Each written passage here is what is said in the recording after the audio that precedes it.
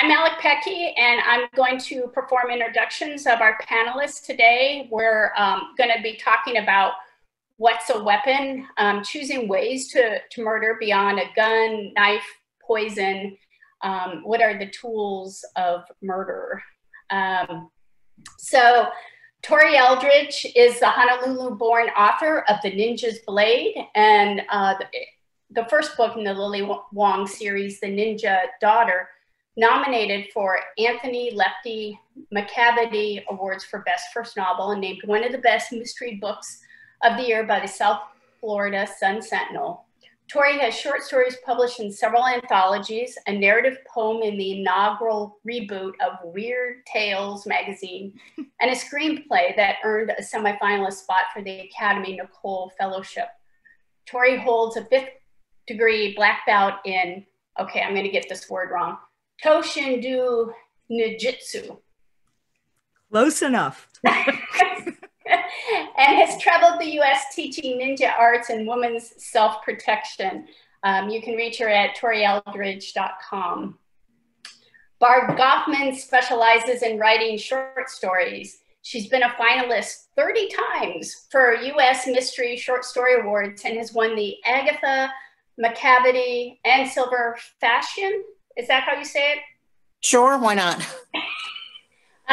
This weekend, she's up for a McCavity Award for Best Short Story and the Anthony Award in about 2 hours for the Best Anthology. Her stories have appeared in many venues, including Alfred Hitchcock's Mystery Magazine, Ellery Queen's Mystery Magazine, and Black Cat Mystery Magazine. Barb also works as a freelance editor, focusing on cozy and traditional mysteries. Tessa Wegert, I got that right? You did, that's perfect. Is the author of the Shana Merchant series of mysteries, beginning with Death in the Family. Prior to writing fiction, Tessa was a freelance journalist for almost 20 years, during which time her work appeared in such publications as Forbes, the Huffington Post, Adweek, and The Economist. Tessa grew up in Quebec near the border of Vermont and now lives with her family in coastal Connecticut, where she writes while studying martial arts and dance. Linda Joffe Hull is the author of The Big Bang and 3 books in the Mrs. Frugalicious mystery series, Eternally 21, Black Thursday, and Sweetheart Deal. Linda's recent short story, Black Cow, appeared in Down and Out, Steely Dan inspired anthology. Down and Out books, sorry. Linda also comprises one half of the writing team, Linda Kerr, with author Kerr Graff. Did I get that wrong? Here. Oh. Yeah. They should have had someone who's better at pronouncing names. With author Kier. There you go. Rhymes with beer. That's easy. That will help. Kier Graft, the latest novel, The Three Mrs. Wrights, is now available in all formats. I'm Alec Peche, the California author of 15 novels and 2 series. The Damian Green series features a MacGyver-type inventor who lives alone on an island in San Francisco Bay and assists a retired San Jose Police Department detective in solving cold cases. The other series features Dr. Jill Quint, who is a part-time PI, part vintner, and a forensic pathologist. Book 11 of this series, titled Forensic Murder, features a crime scene tech that goes on a killing spree in Australia and New Zealand. It will be released November 2nd. So those are our introductions. Why don't we start with the question of the hour. What is the most original method of killing that you've read about or used in a mystery? Barb, as the writer of so many short stories, I'll toss this one to you first. If we're going to talk about ones that I've used, I think the most original one was an alligator. I had a story in the Bouchercon, Florida, the St. Pete anthology a couple of years ago, however many years ago it was, where a man wanted to kill his wife. So he tried to train an alligator who lived in the waterway behind their house to eat missing pot roast from their house, with the goal that eventually he was going to push his wife down and try to get the alligator to eat her. Did he succeed? He did not. Oh my God. Tessa? Well, I will say I just finished reading a book that I will not name because I don't want to spoil it for everyone who hasn't read it. But the killer actually used a natural hazard on a ski hill, a cliff face, to commit a murder. So that was one of the more original ones that I had seen. I mean, definitely you'll see people using, you know, sticks or rocks or other objects found in nature to commit a crime. But this was very clever, I thought, to kind of steer the victim toward the cliff that the antagonist knew they could not survive. So that was a good one, I thought. Yeah. Tori. Oh boy, I knew you were going to come to me. Yeah, okay. So I'm going to cop out a little bit and use one that I used in a short story, and it was in a horror anthology actually, and it used a Balinese occult. And so I had a witch doctor using these monkeys that came in and took over this guy, and they snuck in, and yeah, it was pretty horrific actually, but yeah, that was odd. So. Wow, monkeys, alligators and monkeys. Linda.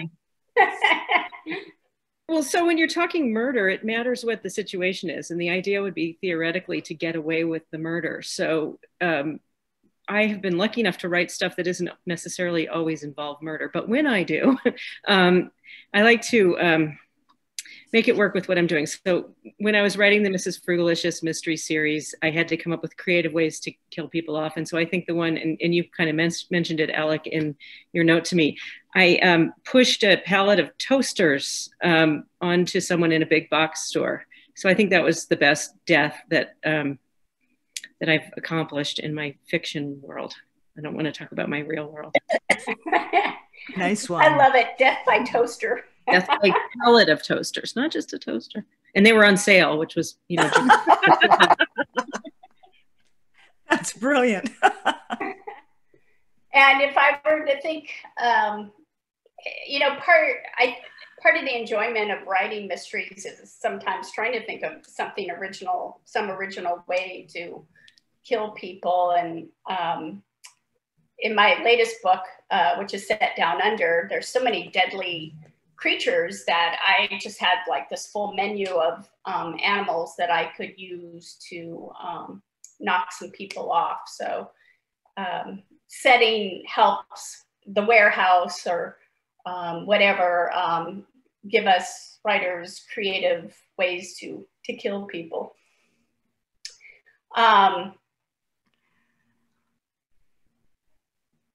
What motivated you to become a writer, Tori? We were talking a little bit before the panel started that you switched from full-time ninja crisscrossing the U.S. to writing. What inspired you to make that switch? Actually, I've been a little more eclectic than that. My career path began as an actress, singer, dancer on Broadway, television, and film. So like when I was 20 or, you know, something like that, I guess I was like on Broadway with Michael York and toured with Anthony Quinn and was in the first national of Cats, and then came out west and was on the Love Boat and as a series regular and some movies and things. And then my husband switched from real estate to film and television producing. So we got all of these screenplays. So I started reading a lot of screenplays. Well, I had always been an avid reader, and writing was always a strength of mine in school. My husband was like, you should try your hand at this. So the first screenplay that I actually completed that was, any good, it was the one that ended up earning that semifinalist spot at the Nicole Fellowship. And everybody read it, said, oh, you should be writing novels. And so I did. And I really enjoyed it. But at that time, I had 2 young sons. They're grown up now. I'm expecting my first grandchild. But at that time, they were very young. And I had just put one of them into karate and had this brilliant idea that I wanted to get in there as well. And so in my life, I have always been all in, completely immersive. And I knew that if I wanted to pursue a career in writing, I would have to do that again. And at that time, I wasn't willing to do that. And so it wasn't for another 13 years that pull to keep, to come back to fiction just finally became unbearable. And at that point, I had earned I was already a 5th degree black belt. I had done pretty much what I wanted to do with martial arts. And I went, now's the time. This is going to be the new career for the second half century of my life. And so I made a complete switch and timed it right around my 50th birthday. Wow. I see some questions coming through on the chat, and I'll get to I'm writing them down, and I'll get to them once we, a few more of us answer this question. Barb, with all the awards you've gotten writing short stories, it seems like you've been at writing a while. How did you get into writing? I was an attorney, and I desperately needed a creative outlet. Writing briefs is just really, I frankly think that lawyers could write differently. I think they could do what they need to do and still make it interesting. But the people I worked for didn't believe in that. So I started taking writing workshops for writing mystery. And I got 11 chapters into one novel when I got stuck because I have to write linearly. And I needed to talk to someone, and an expert wasn't available for a while. So then I started writing another one. And then I started writing short stories, and I fell in love with them. So here I am. And Linda, you followed an interesting path in doing some novels by yourself and then partnering with someone else to write additional novels. Maybe you can comment on that career path as well. Well, I mean, I still theoretically write novels on my own, but I've been lucky enough in the last 4 or 5 years to have contracts that have been, one after another. We had 3 books with Amazon Publishing, with like Union and another one. But what happened was, anyone who knows us knows this story really well, that I'd written a few novels. I'd written the Mrs. Fergalicious mystery series, and I had this idea that I wanted to write a book about swingers. And because I think I'm not a swinger, and I always say that at all these, and if you are, God bless you, but it's not my bag. I'm too much of a germphobe. But I wanted to write a book about swingers, and I tended to write sort of dark comedic stuff. And I honestly didn't think of it as that funny of a topic. And it was rolling around in my head for a few years. And I was at BoucherCon in St. Louis, and I was in the book room. I think it was the book room. Keir, my writing partner's watching. I always thought it was the bar, but I'd met Keir a few years earlier at Love is Murder in Chicago. Seemed like a nice fella. And we were talking to an agent named Amy Moore Benson, who's now a good friend of ours. And I said, she's like, what are you two working on? And I said, I want to write this book about swingers, but I can't figure out how to do it. I want it to be, I usually write funny, and I don't think it's funny. And then Keir says, I've been thinking about and sort of researching writing a book about swingers too, but I think it should be funny. And I looked at him, and he looked at me, and someone later said, oh, what a pickup line that is, which it wasn't. Amy said, you guys ought to write it together. And we both, the way I described it, is looked at each other like birds, like, can you even do that? And we actually spent the next almost year talking on the phone, reading each other's work, thinking about, and then plotting. It took us almost 7 or 8 months to plot this novel, which we ended up writing together. And the rest is history. It went so well. It took quite a while to sell, even though our agent, who we now share, thought it was going to sell right away, but it didn't. And when it did, it ended up, you know, now we've written a mystery together. We've written a suspense novel that's, I think it's domestic suspense. It's out right now. And we're about to embark on a new project. So he writes middle grade children's books at the same time. Most of our stuff doesn't have that kind of subject matter. And I just haven't, because it's been, you know, enough to write this, and I do freelance ghostwriting stuff. So I'm busy enough not to have a Linda Joffe Hull book. Hopefully I will one of these days. Wow.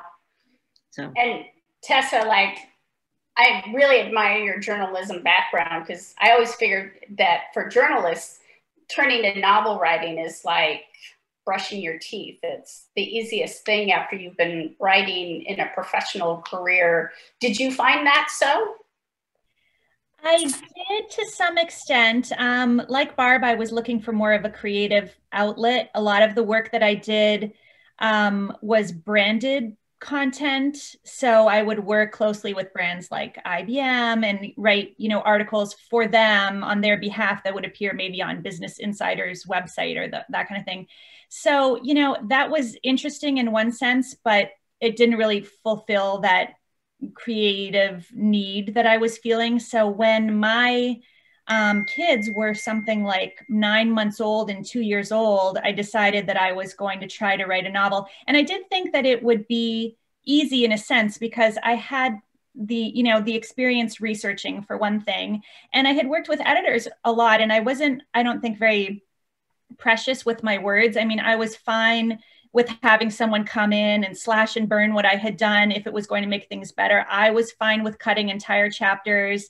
In fact, that's kind of become my process, and it's not very quick, but it is somewhat effective. I end up just writing, you know, chapters and chapters that just to see if something will work. And I need to actually visualize it before I can decide if it's something I want to put into the final book.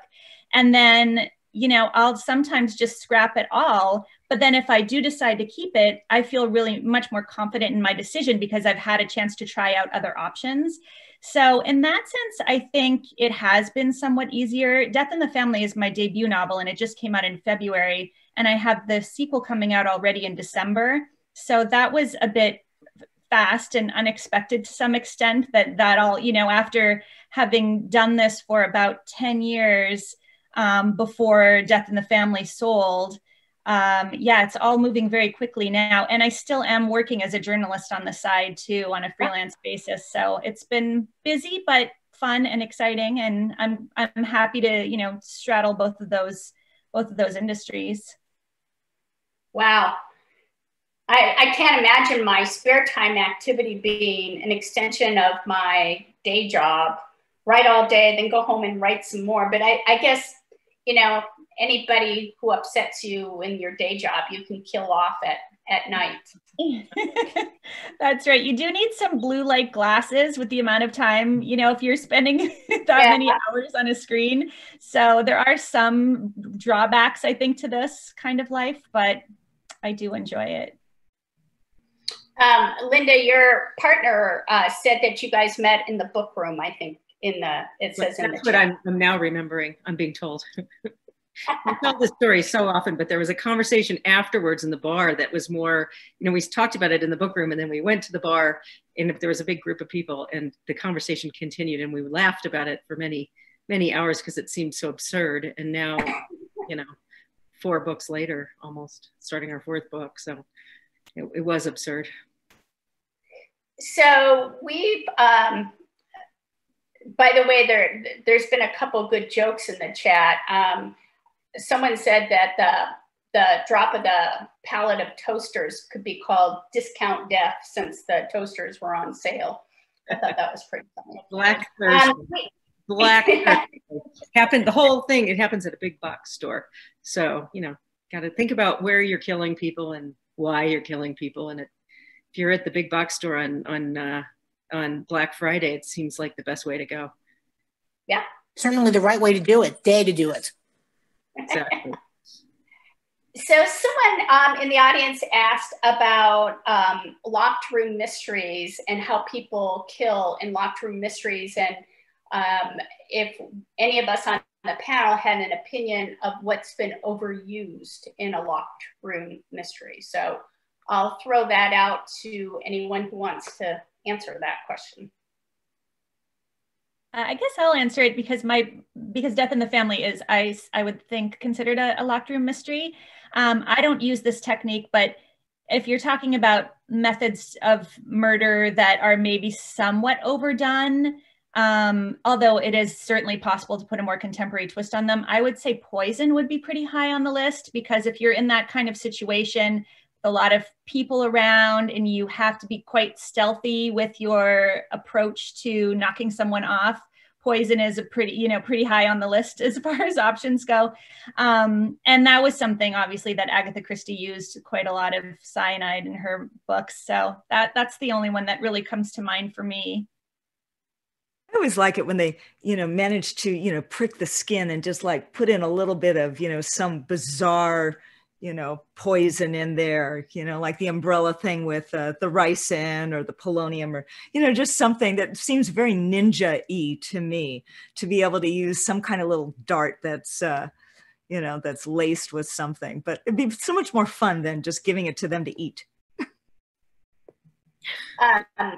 Our friend from Melbourne suggested gassing a room with nitrogen, and I actually did that in one of my books. I can't remember which one, because you just go to sleep, and because you're not getting enough oxygen, you die, and it's fairly invisible, the nitrogen, and I believe they use that for suicide in some countries if you can get your hands on it.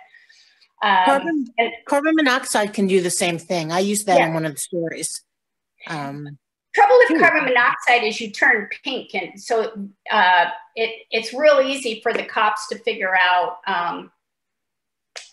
that you're dead because you're bright pink.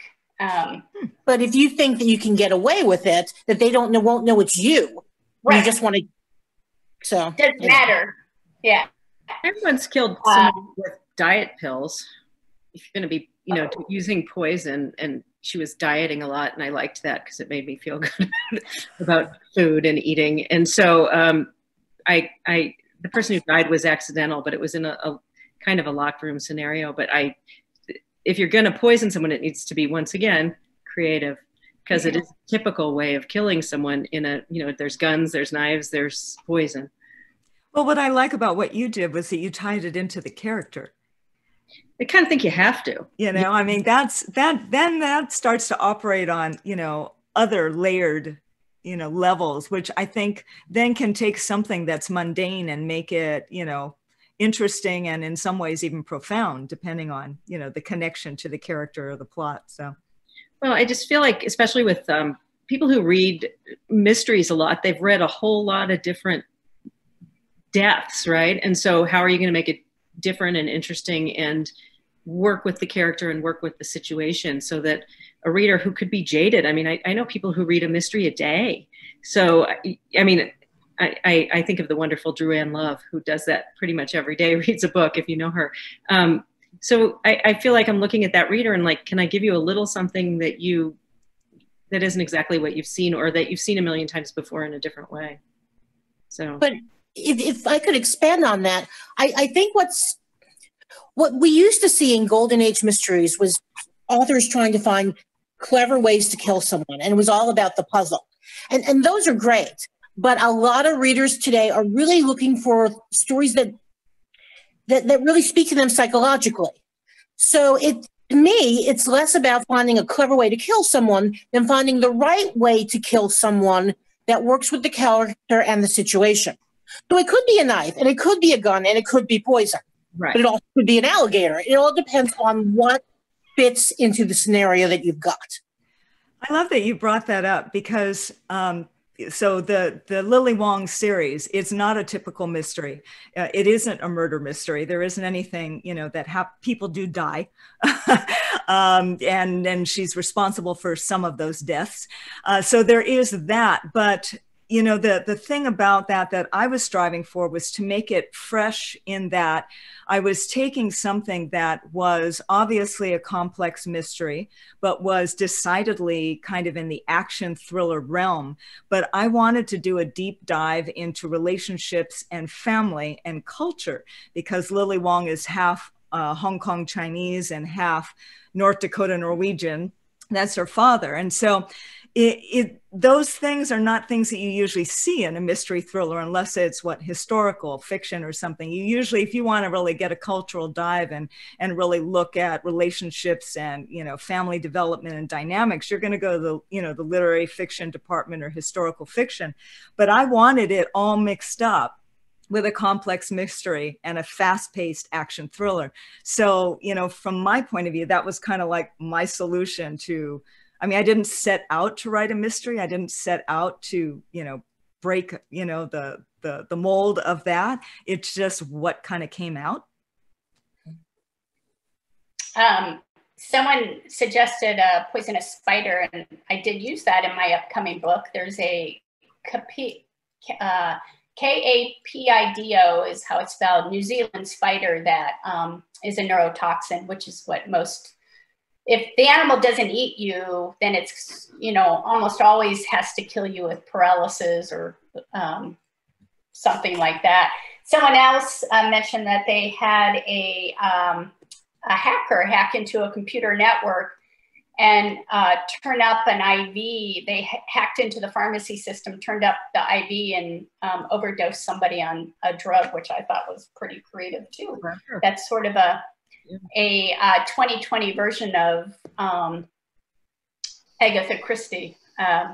Just still with the poison, but finding technology ways to kill with the poison. I like that. That's clever. Yeah. When it comes to committing a murder, I would think that the murder weapon would depend a lot on the situation too. If it's a premeditated murder, you have a lot more options at your disposal, right? Whereas if you are killing because maybe the killer feels threatened because someone is onto them, for example, and they're stuck with just whatever resources they have at their disposal right at that moment, that all factors in too to determining what the weapon will be, right? Yeah, that sounds right to me. I agree. Yeah. You can have weapons that aren't actual things. I've had a number of stories where someone has been pushed down a flight of stairs or pushed in front of a train or tripped or strangled with your bare hands. There are lots of ways to kill people that you don't need instruments.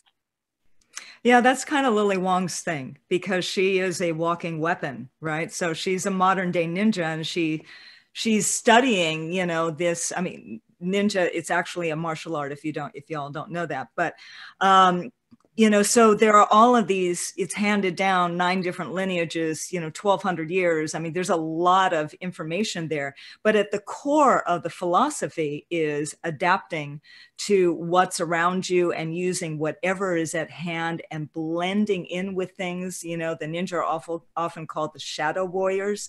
And so the puzzles the challenges that I come up with. So I'm now writing the 3rd Lily Wong book, which should probably come out next fall. And so what I'm always challenged with are, what are the new things that she can do with her body and that she can pull from her environment?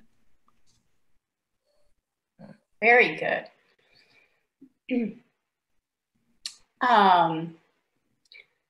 So Tessa, in Death in the Family, you had a variety of people die during a stormy night and day at the manor. And you used a variety of methods for them to die. You probably could have knifed them all to death, but you came up with additional murder weapons or murder methods. Why? Well, so Death in the Family was inspired by Agatha Christie's And Then There Were None, which when I had written 4 thrillers before I decided to write a mystery. And then when I did make that decision, I did some research and I reread some of the mysteries that I had recalled really liking, although I always have read in the mystery genre. And one of the books that I reread was Agatha Christie's And Then There Were None. So that was kind of on my mind. And it was right around the same time that my kids were getting into the board game Clue, which I loved to play so much as a kid.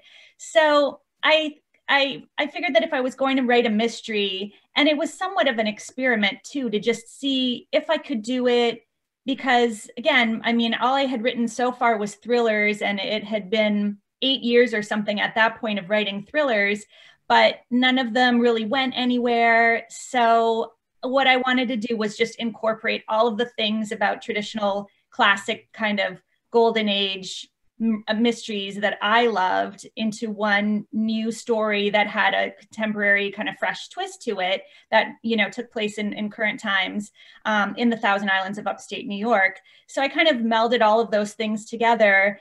And so the murders that happen in Death in the Family, and even some of the kind of attempted murders or assaults that happen in the story, involve some of the weapons from the game Clue. So it's kind of like I tried to plant these Easter eggs for readers to see, because never anyway, I mean, there is a reference to Clue in the book, so people would pick up on it, I would think, but it's not, you know, mentioned on the back cover, anything like that, that there is a connection in a way to Clue. So I just kind of planted these little Easter eggs to see if people would notice the connection. And so, yeah, there is an incident with a rope, for example, and a candlestick. So I kind of try to take these very classic, somewhat overdone in a sense, mystery tropes and put a fresh twist on them.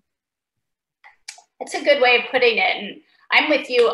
That is my favorite Agatha Christie book. I remember reading it and I'm like, but they're out of people. Who could have done this? And then she had the twist and I'm like, oh my God, this woman's a great writer. Yeah, absolutely. Loved that story. So Barb, you as an editor edit a gazillion short stories and books, and you've written and been awarded many awards for your writing. Beyond the guns, the knives, and the poison, would you say that guns, knives, and poison is the vast majority of the killing methods in all the books that you both write and edit, or is it 50-50, or what do you think? If I'm just looking at what I've done, just first. So I went through all my stories before this, and I did some statistics. So poisoning, 12 times. That includes poisonous food, giving somebody something they're allergic to, mixing medications to a dangerous dose, and carbon monoxide poisoning. Then pushing people, I talked about that, 5 times. Hitting somebody with a car or tampering with brakes, 5 times. Gun, 4 times. Knife, 4 times. Hitting someone with a rock or a shovel, 3 times. Strangulation with hands or twinkle lights, 2 times. Having somebody get stuck in a fireplace and down a chimney and then turning up the flame once, and then the alligator. I love that you took the time to figure out all of this. It's classic. Yeah. If I'm thinking about stories things I've edited for other people, my memory is not what it used to be. So that is why I had to actually do the research, because otherwise I would not have remembered half of that stuff. I think you see a lot of people who are, I think you see a lot of the standards, guns and knives, and because a lot of mysteries are crimes of convenience. And therefore, you're not going to have a lot of these clever things. Hi, baby. Sorry, dog. Oh my gosh. I do not want to spend a dark, stormy night alone with you on an island, because I'm thinking I won't be leaving alive. You're far too creative. Said that too. Don't cross Barb. All right, I'll say that. Sure, why not? You don't have to know what an introverted I am. I would never go to an island. I'd hardly leave my house. So, Linda, I assume by the title of your most recent book that you drowned somebody. Drowning with others? Yes. Not so much, but okay. Well, the car was in the lake, right? Definitely. So I don't want to give away the story to potential readers, But I guess drowning is a method I haven't considered up to this point. Has anybody on the panel drowned somebody? So you have, in that book or different one? A different book. And in my third Mrs. Frigalicious book, there was something put in a cocktail and then the guy drowned subsequently as a result of the mixing of alcohol and kind of roofies. But yeah, there was drowning there. And drowning with others is more metaphorical. It is crime fiction. It is a mystery. And it's a book that it takes place in a boarding school north of Chicago. And it's a back and forth 20 years in the past now. And it's the story of a woman who, it's a story of a family. It's sort of a family story. I'm losing my train of thought here. This girl goes to a boarding school that her parents went to, and when she's there in her senior year, a body is discovered in a lake. And it turns out it connects back to her parents from 20 years earlier when they were students at the school.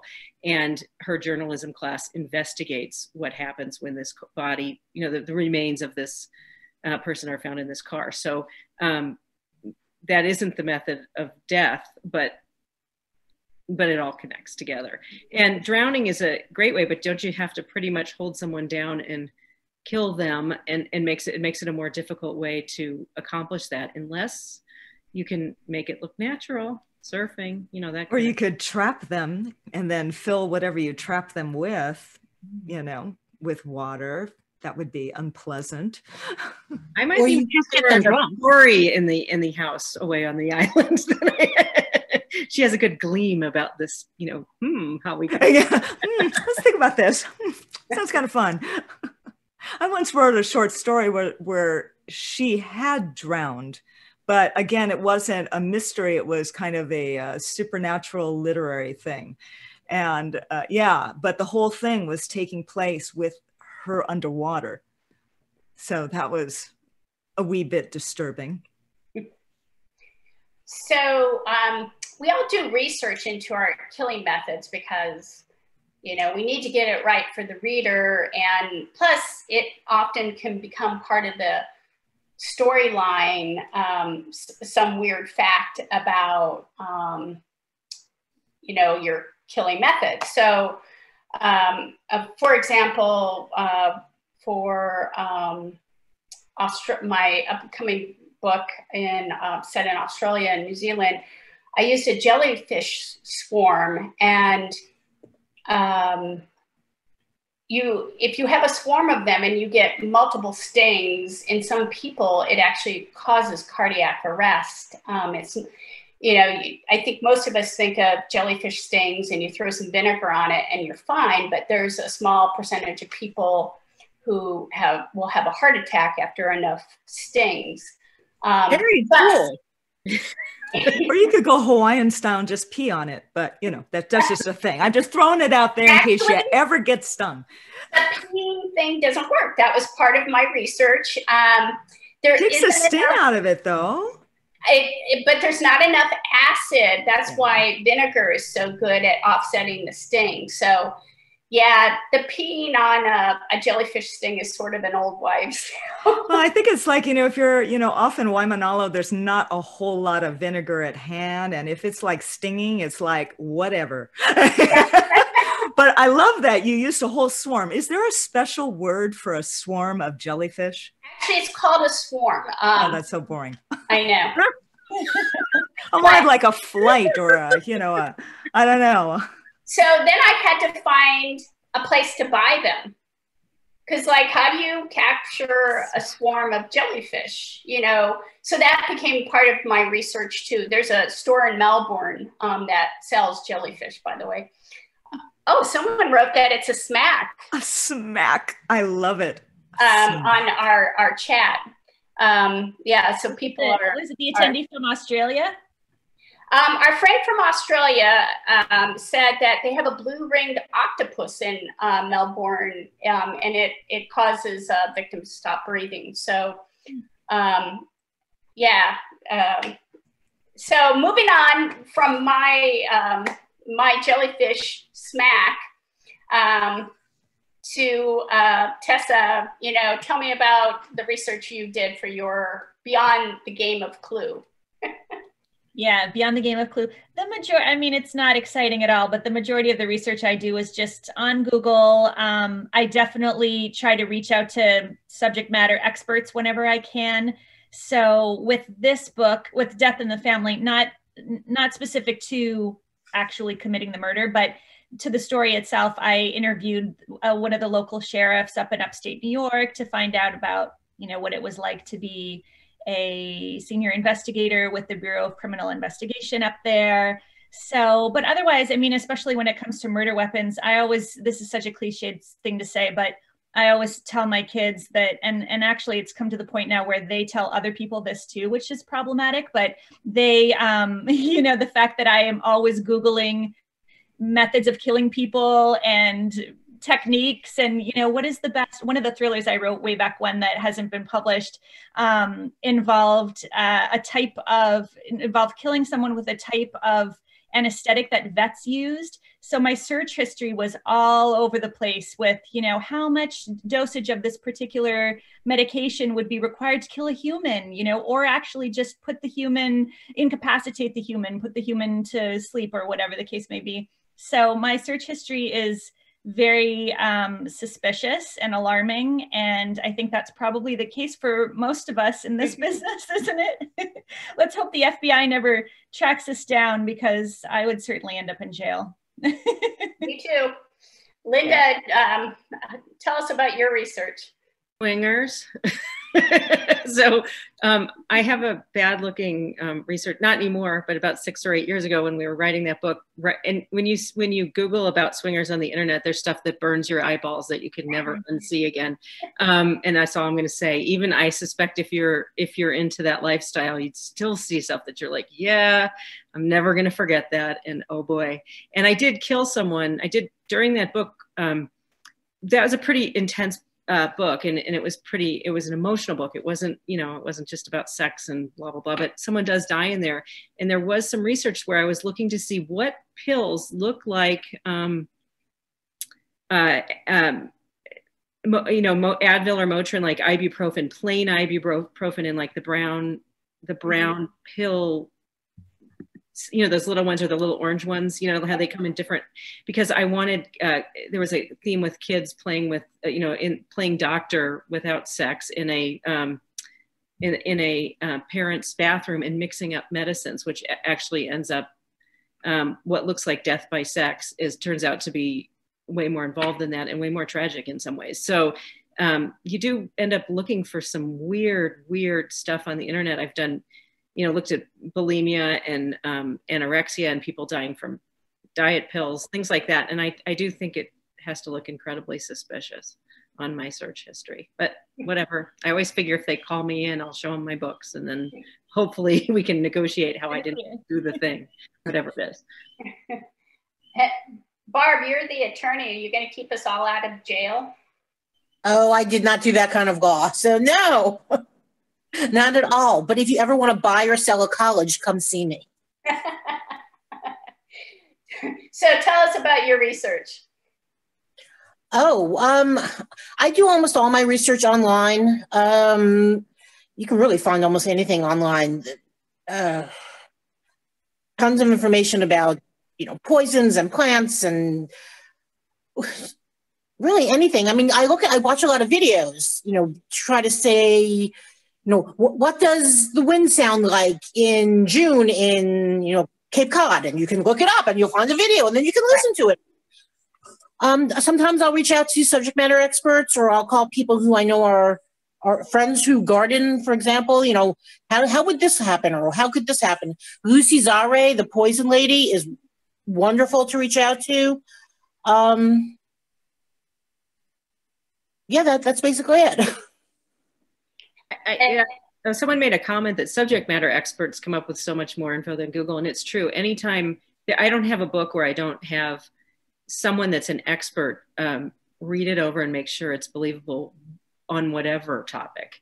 If they're a horse person or they're this person, and we're researching, there's something you're not getting about the smell, or some little feel of the leather, or this or that, or no, we wouldn't have this saddle this way, even if you've read that 20 times. So I always have somebody that knows what they're talking about look it over, because there's nothing worse than getting a message from a reader that's like, you do not know this thing, you know, this poison or this subject matter or this, you know, I couldn't write about ninjas without talking to Tori first. There you go. Yeah. So I'm kind of in a unique situation where I am a subject matter expert. Now, granted, I do a heck of a lot of research for all the books that I write, even if they're not in the Lily Wong series. And with the exception of The Ninja Daughter, every novel I've written has begun with research. And so what I spend a lot of my time researching are the themes of the books, like The Ninja's Blade does a deep dive into the commercial sex trafficking of youth in Los Angeles. So that's what I'm looking at, right? So I'm researching a lot about that. But that said, you know, Lily draws extensively from my background, right? So I'm Chinese, Hawaiian, and Norwegian. She's Chinese and Norwegian. I've lived in Los Angeles for over 35 years. She's from, you know, based in Los Angeles. We have the martial arts experience. In my background, I started in Tong Soo Do and went into kickboxing and ground fighting and eskrima sticks before I got into the ninja arts, which is, you know, wildly all encompassing. And then my favorite weapons were the long weapons, spears, bows, things of that nature. And my son was on the UCLA Wushu team, which is why I made Lily Wong back in her history on the LA Wushu team. It's a little nod to UCLA. There you go.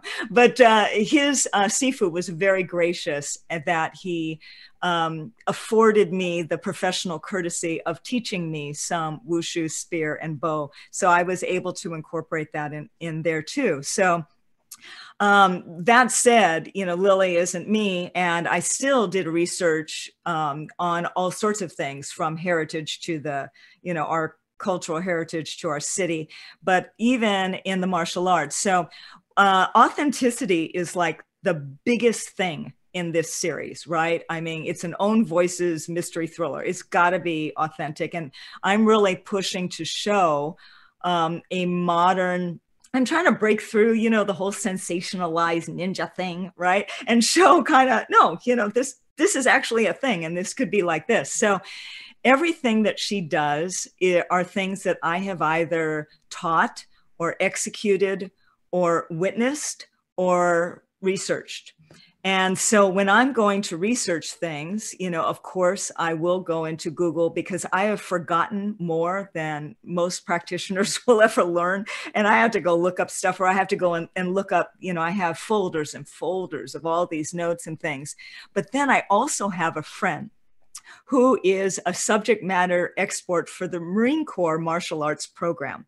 And he is, in addition to being a Marine, he's a 10th degree ninja and has been at this way longer than me. And he happens to also do the consultation for Joseph Finder, which I find just tremendously amusing. And so that's like super fun. His name is Jack Hoban. So he was my beta reader.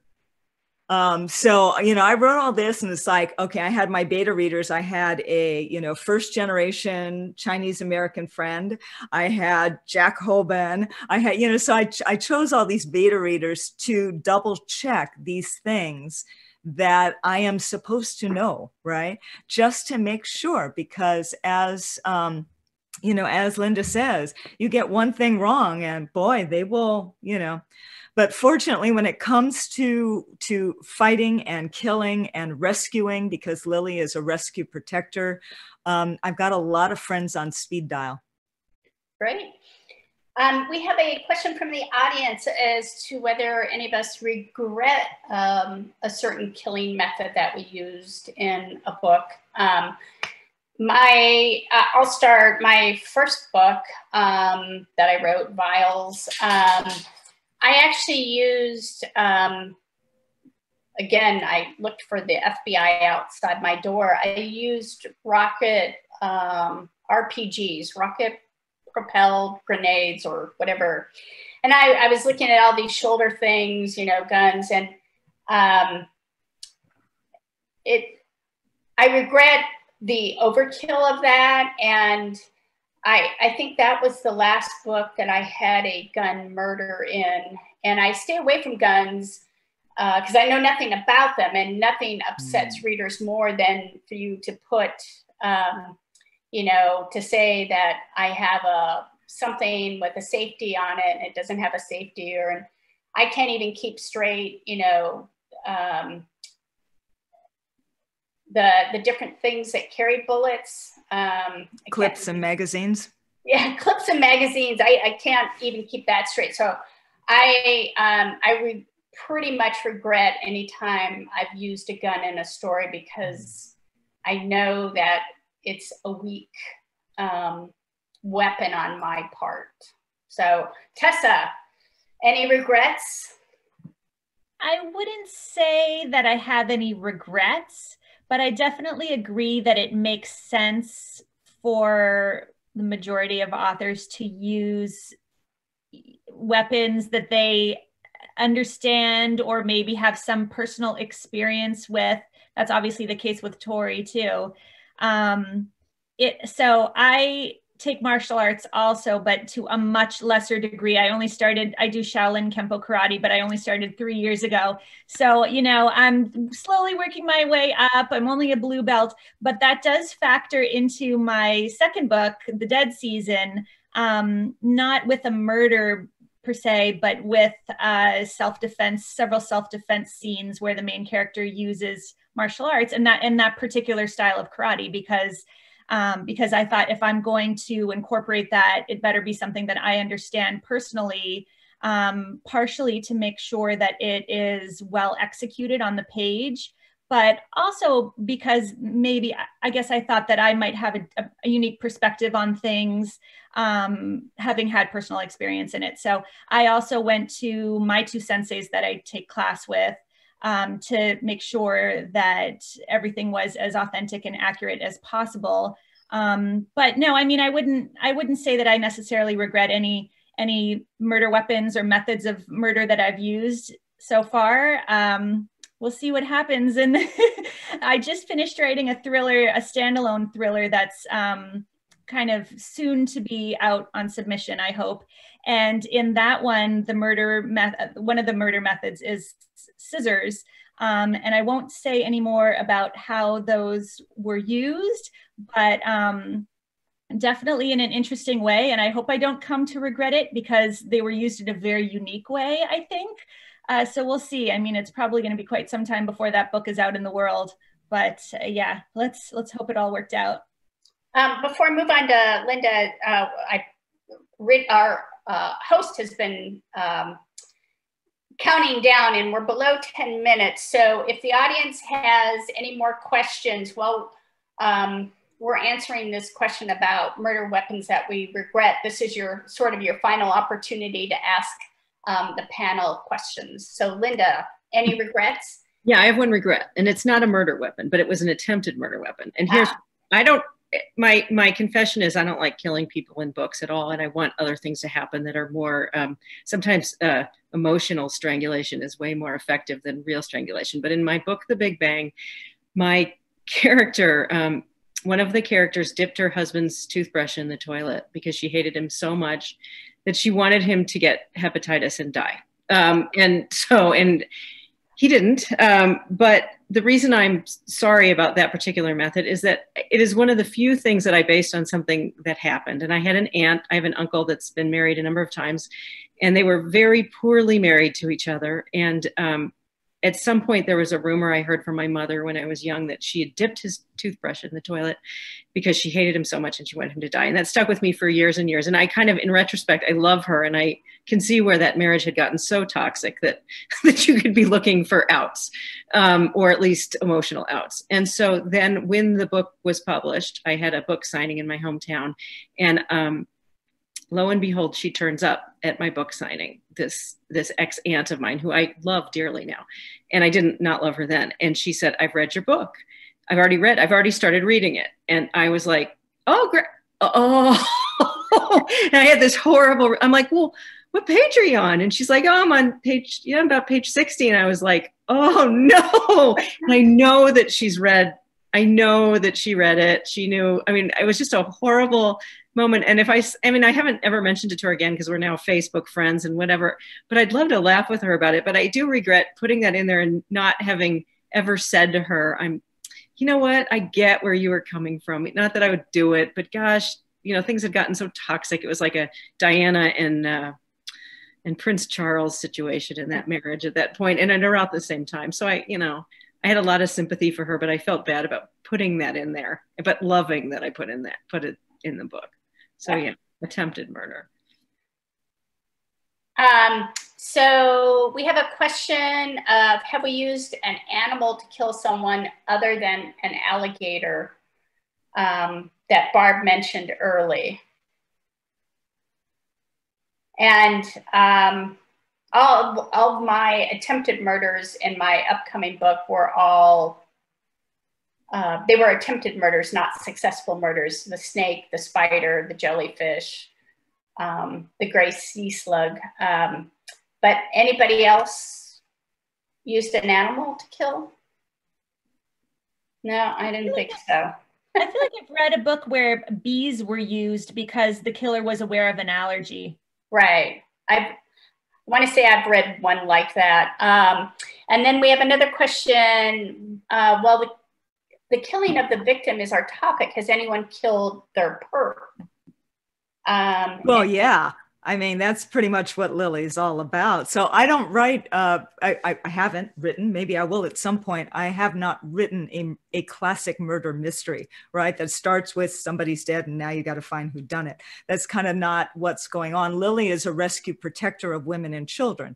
So she's going in and extracting people from these women and children from these situations. And then it inevitably pulls her into some, deep, complex mystery that she has to solve. Now, on that way, there are dangerous people that usually end up getting in the way. Lily has never killed anybody. She's never murdered anybody. She's never assassinated anybody. She has killed a few people. I'd like to say that they are all in self-defense or in the protection of other people. So that would be my answer to that one. So we also have a question about, have any of us killed the wrong person? You have. The diet pill poisoning was the intended victim was different.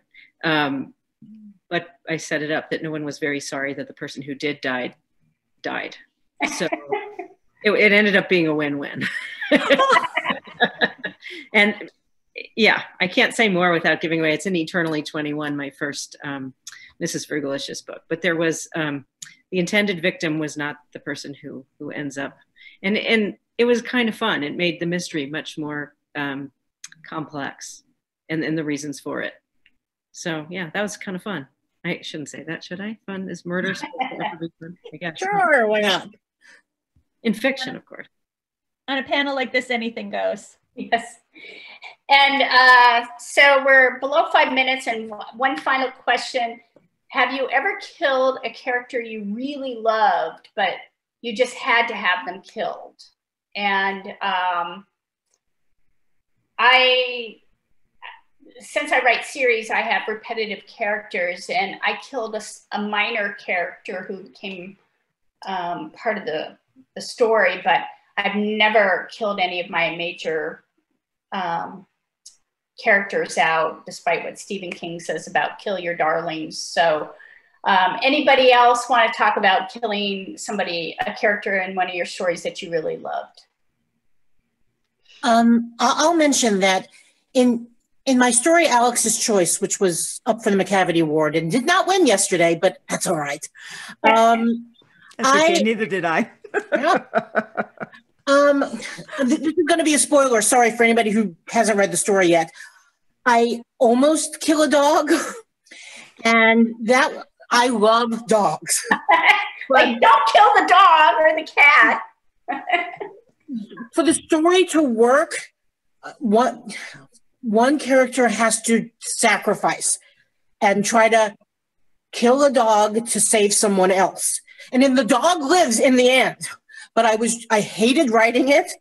And I really worried that people they'd stop where they think the dog dies and they would never get to the end and find out that the dog lives. But it was also very cathartic to me because I wrote that story a month after my first dog died. And it really helped me work things out on the page. Wow. Anybody else? I try and kill who needs to be killed, you know, and that's the only way I can put that. And sometimes it's not a pleasant thing, but it's, yeah, I have not killed I was looking at someone who said about the perp, and I did try to kill a perp. I had a character slash some tires that almost killed the perp, but it was more of the reasoning was convoluted there. But the characters that you love, sometimes they can die, but it's hard to kill them, I would say. It's particularly hard to kill them, and not animals. You never kill animals in fiction, although it can happen. They can die, but you don't kill them. So I'm going to wrap up the panel. It's 4:00, and I think Barb and Tori still are up for awards at 5:00. Yeah. Good luck. Thank you. Appreciate it. Best wishes and good luck, and thank you to all the attendees for listening, and my fellow panelists for making this an enjoyable hour. Thank you to you Thank you. Everyone. Thanks so much. This has been great fun.